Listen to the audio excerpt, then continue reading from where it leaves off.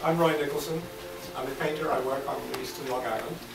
I recently had a show at the University of Stony Brook, which was a pretty big exhibition. Not only do I do paintings, but I've done some public work, a large mosaic in Los Angeles for Union Station, for example, which was two 55-foot long mosaics in the equivalent of their Grand Central. And I had a piece on Long Island in Hicksville. The Hicksville Station waiting room has got two large mosaics. So my work tends to be a play between abstraction and representation. I enjoy both places and I like moving between them. So I'm going to be showing you some work that shows that. This is a piece which is a big installation. Each of these paintings is 24 inches square, and I painted them one a week for a year.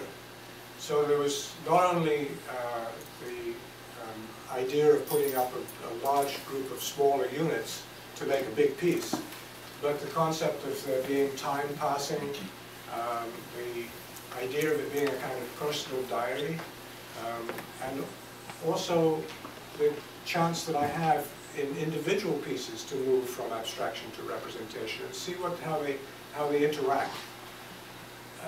This is actually an installation in my studio.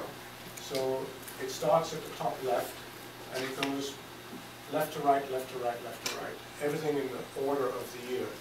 I started on the solstice, the summer solstice of 2008.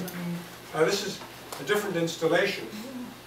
This was how it looked at the University of Stony Brook. So it can be configured in different ways. In fact, in the Dowling exhibition, which is the other catalog going around, there's an opening centerfold where it's on two lines. Maybe you could hold that up and show people. So that was on 60 feet as well. So it's got the possibility of having different arrangements, which means that you get a different dynamic set up each time that it's got this other arrangement. It is at the moment in the Four Seasons restaurant in Manhattan. So it's actually in the terrace room, and it'll be up for a year. They started in January, so it's up until the end of the year. If anybody's walking by 52nd Street, just walk in and you can ask to see it. If there isn't a private party going on in the terrace room, it should be available. So that's kind of how it looks there. It's the same wall as Jackson Pollock's Blue Poles once hung. The Blue Poles were put up there temporarily while they had to dispute with Rothko, who eventually, of course, did not give his paintings to them. And they wound up at the Tate Gallery. But it's the same wall, which is kind of nice. There was a little magic about that. I began, each of the paintings has a plant from my garden. I'm an avid gardener, and the garden is a source for a great deal of my work. The proximity, the idea of being in the natural world is what's very important to me as an artist. And although I love the city and I certainly spend time there, I'm much happier living in the country next to my garden, which allows me to work almost as a sculptor, because it's three-dimensional.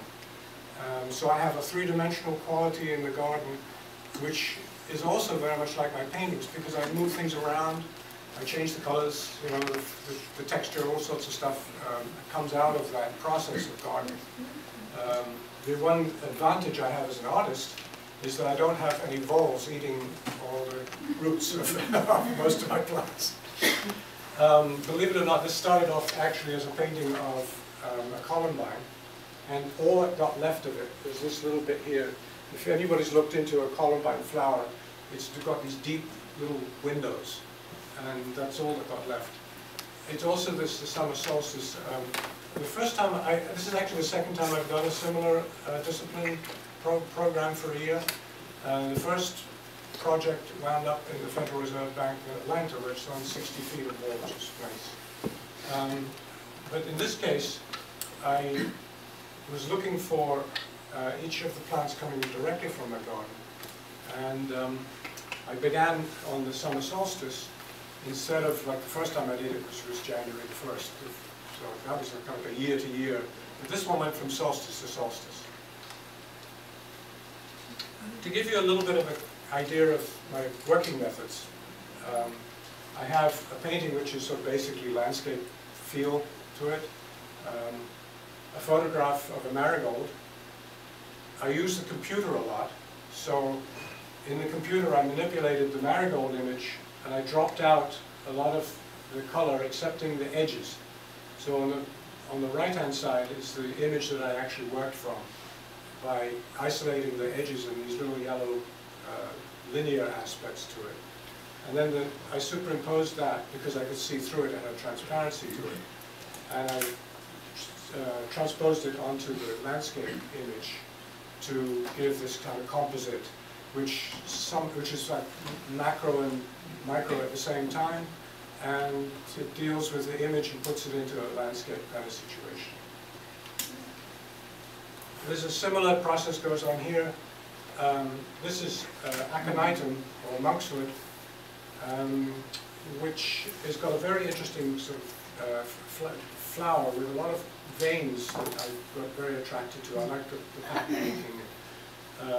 This painting began quite representationally, but it moved more and more towards the abstract, although it's actually a pretty close approximation of the veins themselves. So it's like then this playing between the abstract and the representation. So I'm using the representational image, but I'm creating something else out of it. And that was my aim for every painting, was to start with something which became a trigger for my creative process, to see where I could take that image, that original image, and kind of move it into a place where nobody else had been, or I hadn't been, or it was, in other words, it was not a illustration.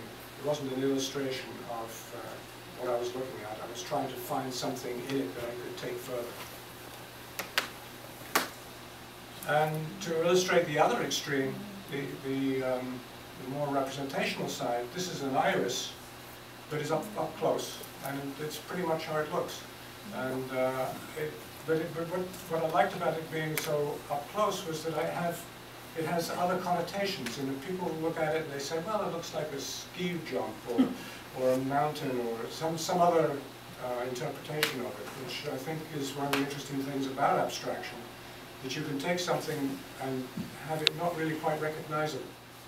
And then I finished the project with the solstice, the next summer solstice, at night. And this was actually what the moon was doing that week. So, it's an image of my garden. I have a little arbor that I've built at the end, and there's a long path that goes down to it. It's in the woods, by the way. I'm gardening in sand, which is not the best soil to begin with, but it makes it a challenge, definitely. This painting is now, I have an offshoot from the 52 weeks. I didn't give you the title, I don't think so. The previous one was called the 52 weeks 2, because it's the second time I've done it. This is an offshoot. I'm sort of mining a lot of the ideas that I had during that year. And this is the one that you saw earlier with the monk's hood. But I'm taking plants that are poisonous. And every plant that I am now painting in this new series called the Toxic Garden is of a plant which can do you in, or do you harm at least, and yet be very beautiful. So it's kind of a metaphor for a lot of things. This painting has just been acquired by the Parish Art Museum in Southampton, so I'm hoping when they get their nice new museum that it will be on display. How big is it? I'm sorry? How big? Oh, these ones I'm showing you now are 48 inches square, so they're about this big. The other ones were 24. This is another toxic plant, sweet peas, in spite of its name. Sweet peas paralyze you. They can, at various degrees, if you happen to eat one. Not that I've tried it, but it can be quite deadly. And in this case, what I'm doing again is I've picked up on some form, some shape that I've seen in the plant that's growing, and I've taken that and made something extra out of it. So the shape, the tendrils have got this kind of flat leaf, and I've just taken that as a shape, and then I've been interweaving them, so it becomes a kind of complex and a little bit manic kind of quality. And I think I'm probably a colorist. Color is very, very important to me. I even taught color theory, believe it or not, for quite a while. And it's, the color is a really key element to the emotional quality and how it carries the image. I think that's where I stopped. Yeah. So.